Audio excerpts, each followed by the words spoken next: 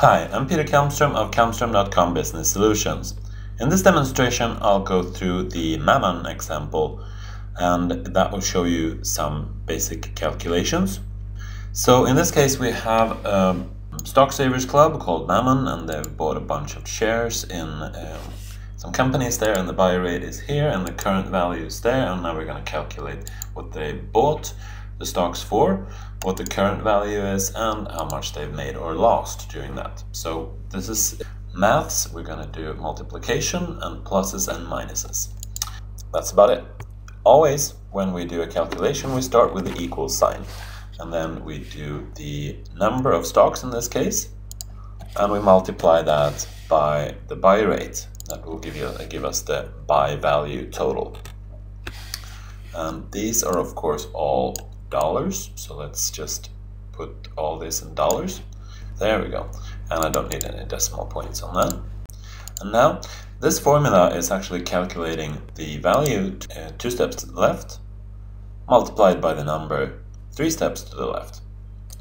And that's what's called a relative reference. That means if I escape out of that now and just pull down, that's going to give me all the correct formulas here, because as you see, I'm calculating all the way on the same row here.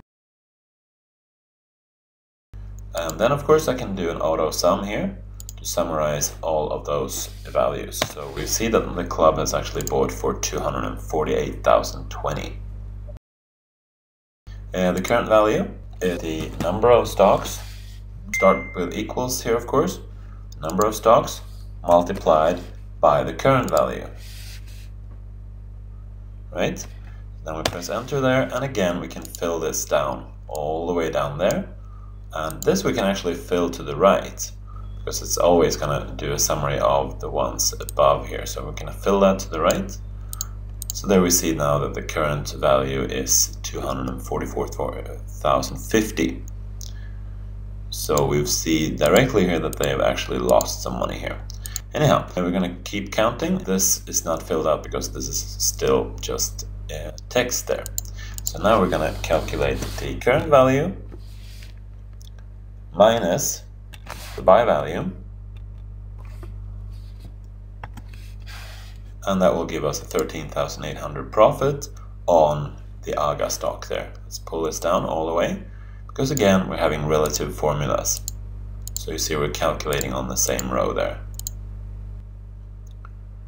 So that gives us, as we saw, a loss of close to $4,000. Thank you for watching this demonstration.